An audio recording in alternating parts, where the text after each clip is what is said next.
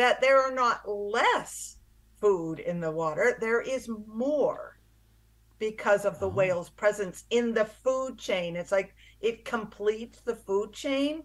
And without the whales eating, and of course, what happens when you eat? You poop.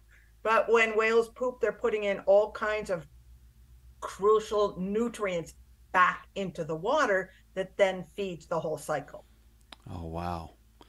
Well, I want to talk about something that isn't as much fun to talk about, and that is about the dangers that are out Mm, there for the whales and dolphins. And sadly, our world, we have a lot of problems in our world, and yep. and I feel bad to think that there are so many dangers. But can you outline what some of the issues are for whales and dolphins to survive?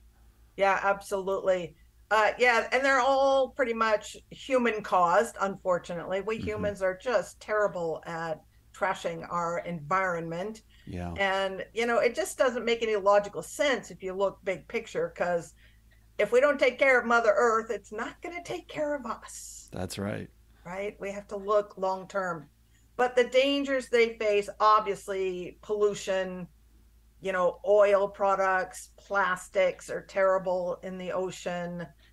And then, of course, beach cleanups are really important. But also overfishing Hmm. and bycatch.